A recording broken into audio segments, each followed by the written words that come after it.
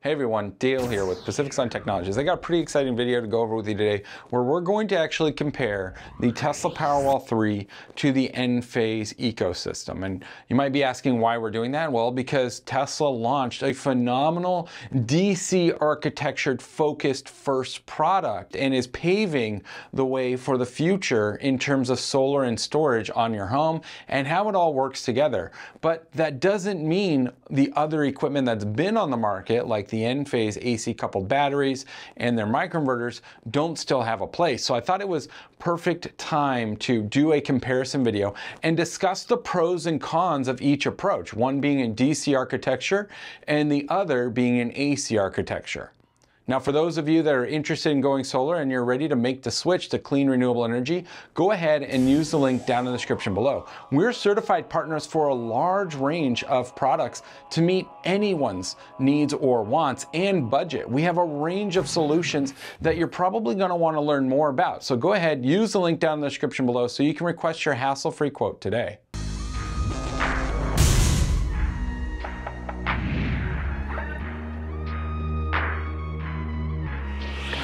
Now let's talk about the differences between a DC architecture and an AC architecture first, because that's really what's going to be important to note when you're making the decision on which direction you want to go. Do you want Enphase microinverters or do you want a Tesla Powerwall 3 inverter? Again, this is a hybrid centralized inverter. So let's break it down. Now with the DC architecture, you're going to generate solar energy up on the roof with your solar panels. And that energy is going to pass through a rapid shutdown device. This is required by code in case of an emergency, and it stops the DC voltage at the module or array level. This is a very simple device. They're pretty basic in many ways, especially for Teslas. There's no monitoring integrated with these devices, but they are required by code. Now with Enphase, that DC energy is immediately converted to AC energy on the roof. And that is still serving as a rapid shutdown device because in an emergency, if you shut off any portion of the system, it's going to immediately stop the solar production from coming down the roof, and of course keep the DC voltage contained right at that microinverter. So that is one thing to take into account. You're still always attaching something up on the roof because of the code requirements. The only difference is with Tesla's configuration, there are fewer parts actually involved. So with their MCI, their solar shutdown device, that is attached to one for every 3 panels roughly. Could be 2, could be 1, but it is designed for a maximum of 3 panels. That's really valuable when you're trying to keep costs down. You will look typically at an Enphase system and see it's more expensive because there are more components involved. You're attaching an inverter to every single panel up on the roof, and that's how you're able to achieve that module level monitoring. Now, SolarEdge is a partner of ours, and they also have a DC coupled architecture, but they offer module level monitoring unlike Tesla. Now, we're not comparing in this video against SolarEdge, so be sure to subscribe to the channel for that video if you're interested in learning more about the SolarEdge advantages over the Tesla Powerwall and Powerwall's advantages over SolarEdge.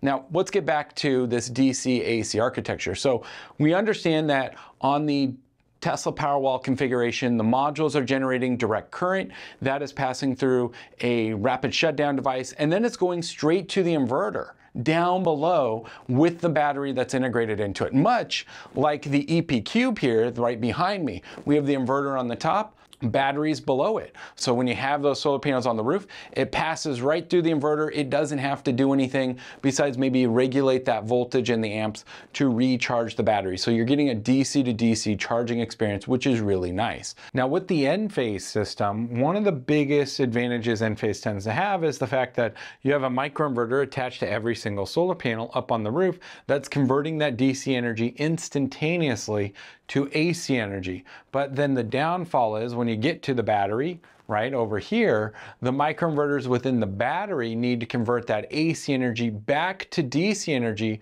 so that way it can be stored within the device. And the data doesn't necessarily make it very clear on which architecture has more loss. So what we find is in an AC coupled configuration, usually the round trip efficiency, we're going from DC to AC, back to DC, back to AC. Your round trip efficiency is about 90%, where what we're finding in most DC architectures is like the EP Cube, this is about 93.9% for its round trip efficiency. And Tesla's isn't too far off in terms of that in round trip efficiency. So you're not gaining a whole lot more by the DC architecture, but 3% or 4% does add up over time. So there is some value to that architecture, just maybe not as much as some have really promoted in terms of it being superior over an AC configuration. I don't necessarily think that's true, but both of them do have a great deal of advantages when it comes to expandability.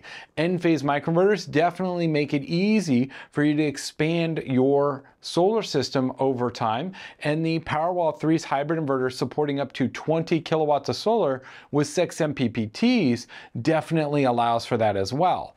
So is one going to be inherently much better than the other long term? Well, I mean, the data supports that you'll likely see more energy out of the Powerwall 3 because you're not having as much efficiency loss in terms of round trip, right? Going from DC to AC and then from AC back to DC. So there is some value there, 3, maybe 4%, depending on how you want to look at it in your particular location. But that is definitely something I wanted to point out as a comparison to consider when looking at the two technology.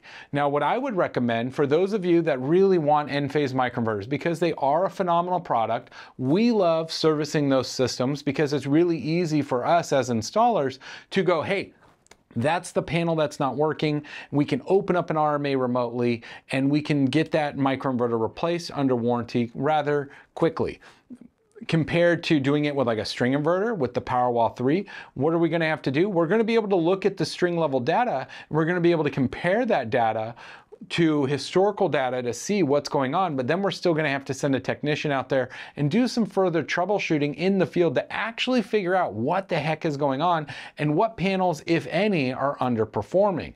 So there is that advantage. So if you really like that architecture that Enphase has to offer, I would recommend going with a solar plus storage configuration or self-consumption design. So you get your solar panels, get your Enphase microinverters, get your Enphase 5P batteries, but then wait for them to release their version of the backup switch that Tesla has, because that's where the biggest savings is between the Powerwall 3 and everybody else on the market is that backup switch, the collar that goes behind the meter that allows for us to offer you whole home backup without all the extra equipment. We don't need an automatic transfer switch because that's what the meter collar is, that backup switch. And we don't need an emergency loads panel because your electrical loads panel is now your emergency loads panel. So it does simplify a lot of things. Now, if you have an Enphase system and you wanted to consolidate that, you definitely could do it with the Schneider Electric Smart Panel. The Pulse panel that they offer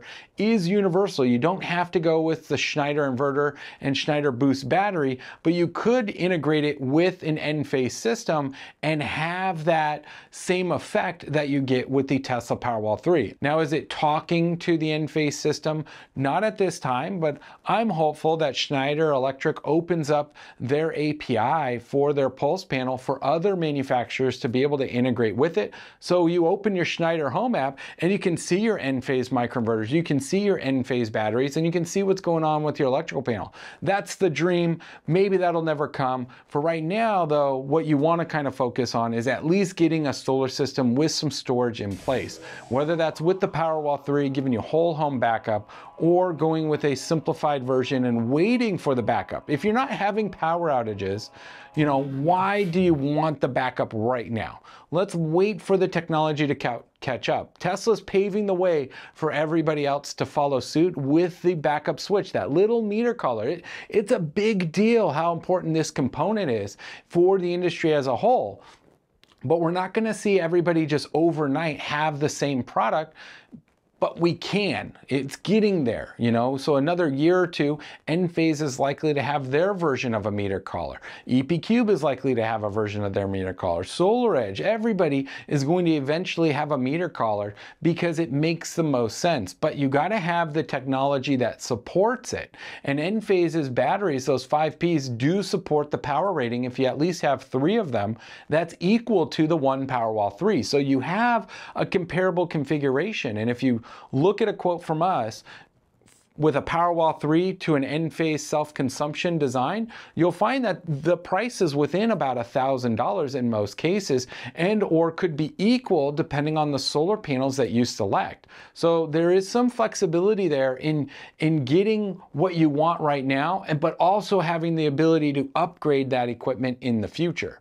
Now, if you just want to go with a full backup system and just go with the DC architecture, by all means, you can do that. We have that available for you. We've had tons of customers that are excited for the Powerwall 3. I'm really excited for it. It's definitely a product that I think is worth having this conversation on and comparing it with what we've been known to offer the most of, which is the Enphase microinverters, because that has been a phenomenal product as well. And we're really excited what Tesla has put out there and what Enphase is going to have available in the market. Both of these manufacturers are going to have power share capabilities. And what I mean by that is they're both going to allow you to utilize your electric vehicle in the future to power your home during a grid outage and to charge your electric vehicle from your excess solar energy during the day during a power outage. So that way you can really get a full backup experience and not have to worry about a prolonged power outage. You got a 100 kilowatt hour battery in your car.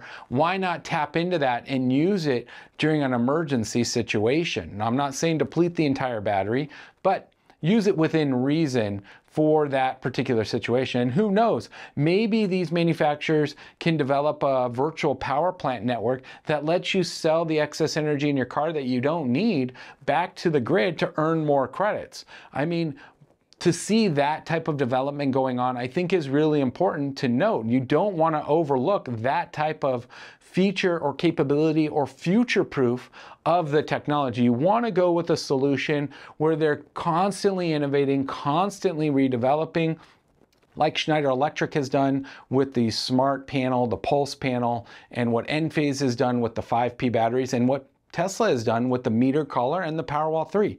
They're all thinking forward. They're all thinking about the future and how we're going to need energy on our own homes. I mean, we've literally gone in 100 years from having to buy electricity from the utility company to actually having the ability, the technology to put solar panels up on our roofs individually, right? Convert that energy to usable form for our home, because we don't use DC architecture for our home appliances and stuff like that, and be able to actually store it on site as well for the energy that we're not consuming. That's freaking amazing. That should get you really excited about the future, about renewable energy for your home, because you can literally become independent of the grid. Yeah, you're still connected to it. You're going to have some small charges. There's no getting around that. But you at least have the ability to go, hey, I want to be my own power plant. I want to be my own storage plant. I want to be my own consumer. You are at that point a prosumer. You're an exporter of energy. You are contributing to a greater cause as a whole, because that excess energy you don't use, whether it's from your solar or your batteries, it being fed back into the grid is making the grid cleaner.